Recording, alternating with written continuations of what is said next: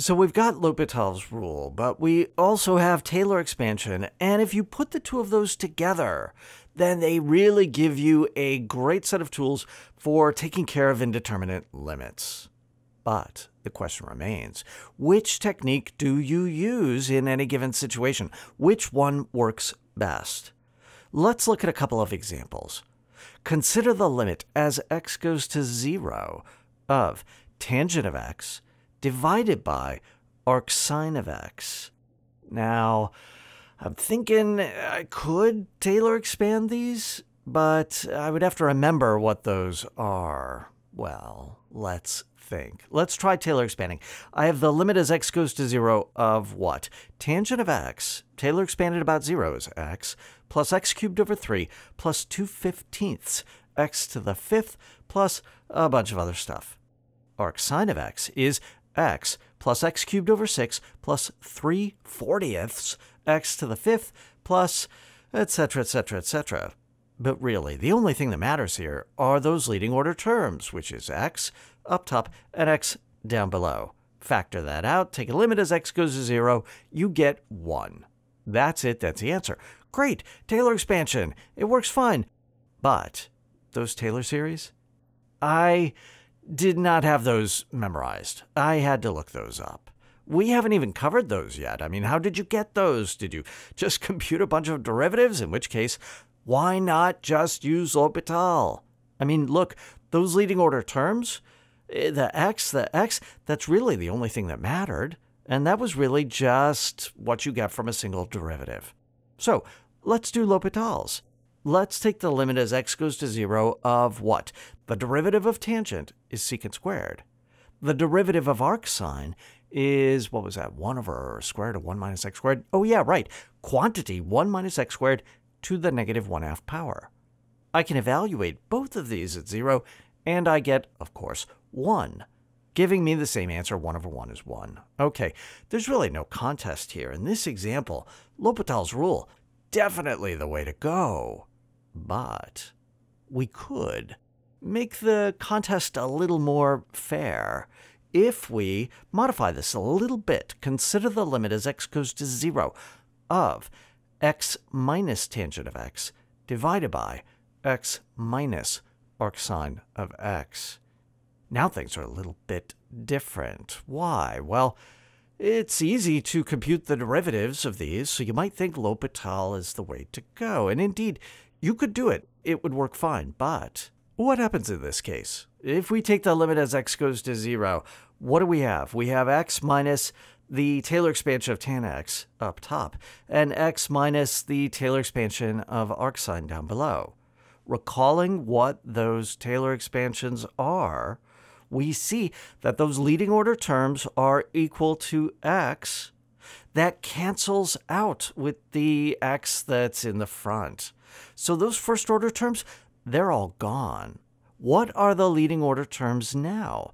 The leading order terms are those cubic terms.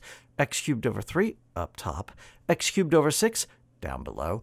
Everything else, higher order terms, factor out an x cubed, cancel. What we get in the end when we evaluate that limit is 1/3 divided by 1/6. That's 2. Final answer. Now, could we have done this with L'Hopital? Yes, but it would have been a little painful.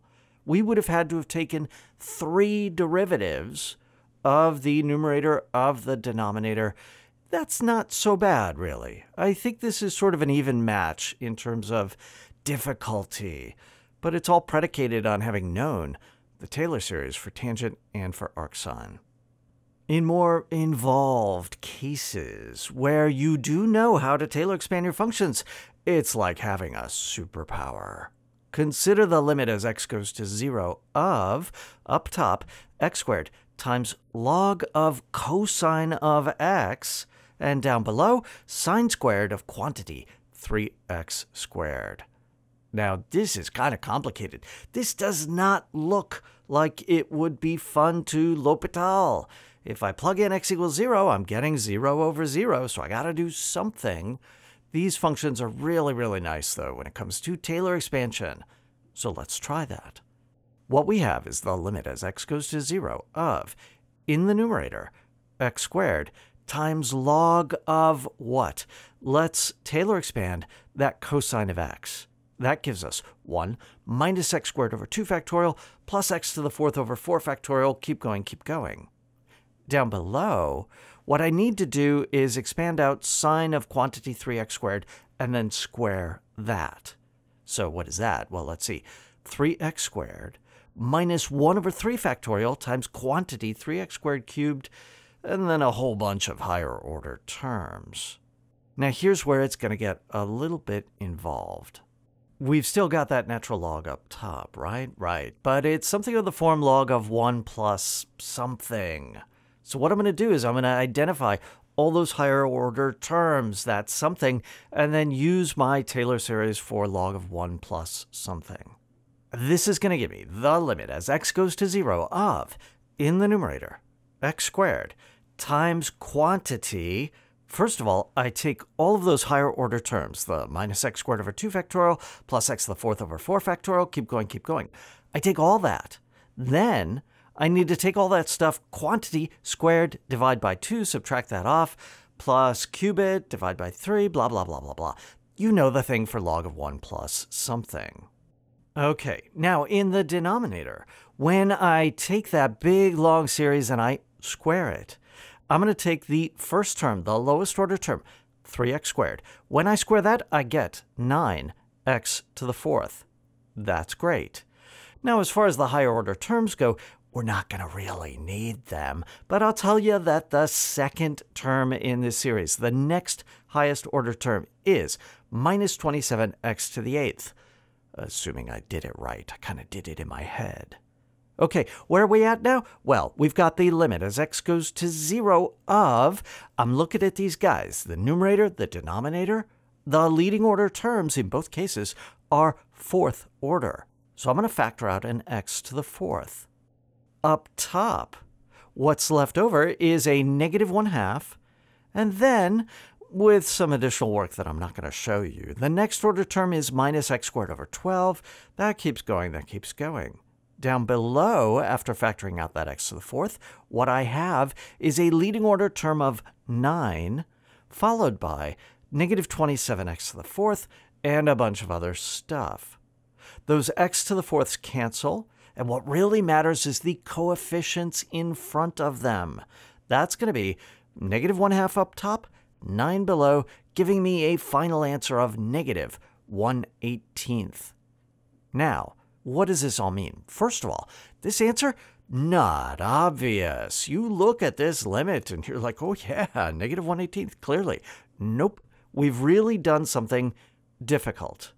What really helped us, what really saved us here, was being good with Taylor series, with knowing the elementary Taylor series, knowing how to manipulate them, and pull out the leading order terms.